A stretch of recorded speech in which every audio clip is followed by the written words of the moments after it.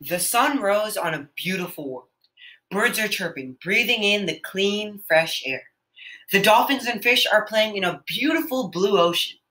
Pedestrians walking down the sidewalks, living the good life.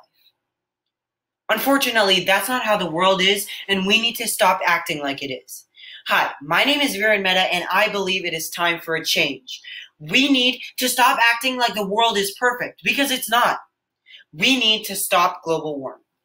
According to the National Oceanic and Atmospheric Administration, in 2015, there were 10 weather and climate disaster events in the United States that caused over 1 billion in losses.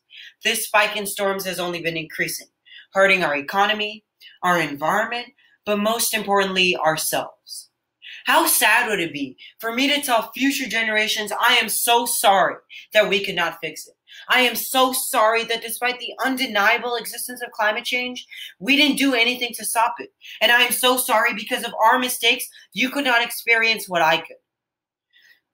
We need to stop sacrificing other species for our own good. Tell me, how is that fair? We're like a car heading for a collision course, and the only sensible thing to do is to pull the emergency brake. So how would we combat this issue? By promoting public transportation. The American Public Transit Association claims that public transit saves over an estimated 14 million tons of carbon dioxide.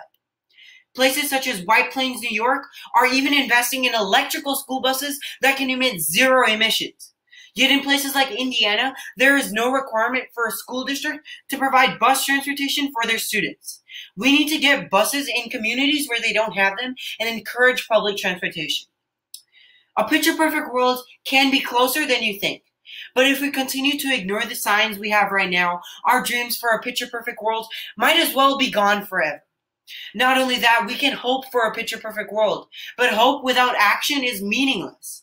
We have the solutions, and now is the time to act upon it. Thank you.